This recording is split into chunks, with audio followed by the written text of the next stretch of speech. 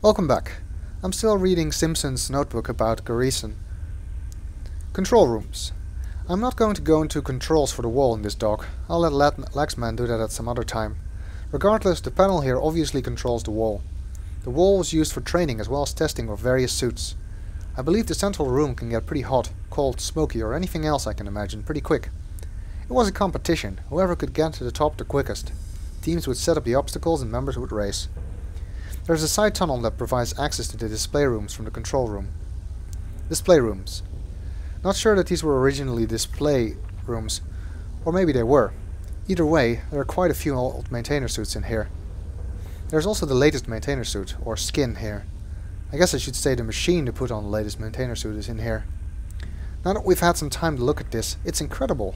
We're talking about a suit that was skin tight and had linking abilities, etc. built in. Very high tech as far as maintainer suits go.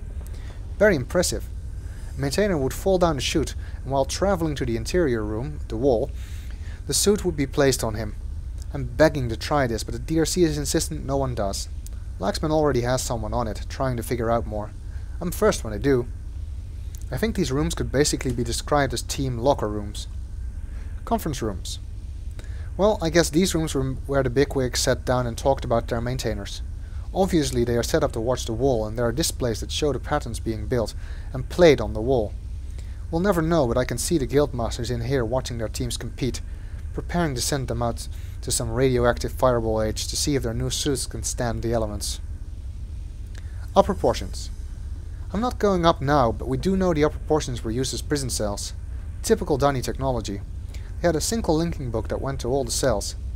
Since the building was always rotating, a very complicated linking apparatus and timing mechanism was associated with the book. The timing of the link would determine which cell the person linked into. Apparently it was very tight. Speaking of linking, this entire building is rotating as well.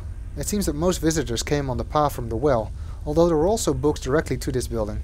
There had to be. It seems that many of them also used the timing mechanism to link into specific rooms. Looks like another new feature designed and built by these guys. One of many, I'm sure.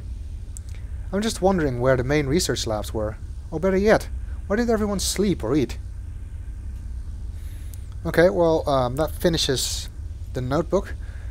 Well, this is a short video, but anyway, I will stop here and continue in the next video.